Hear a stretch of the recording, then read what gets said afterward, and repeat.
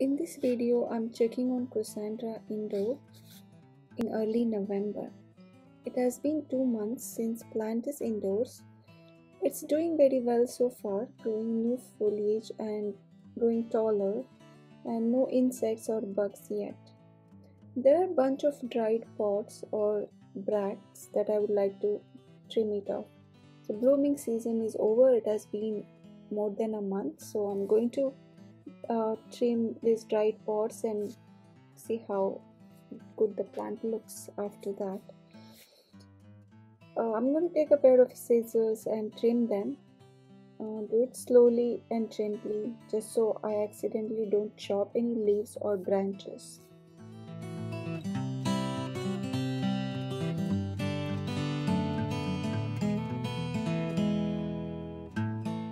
After trimming, here you can see a beautiful lush green plant to enjoy for rest of winter. Maybe this could be my Christmas tree, but a very delicate one, so I need to be careful while decorating it.